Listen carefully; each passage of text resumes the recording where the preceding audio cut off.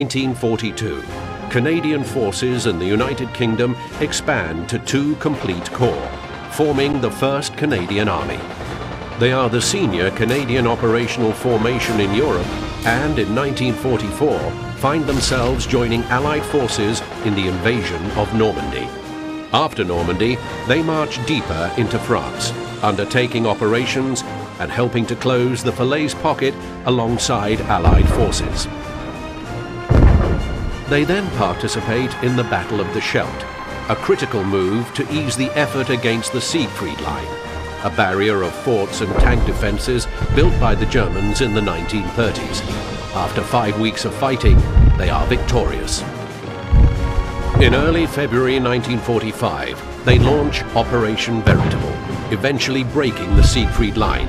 They arrive at the banks of the Rhine in early March.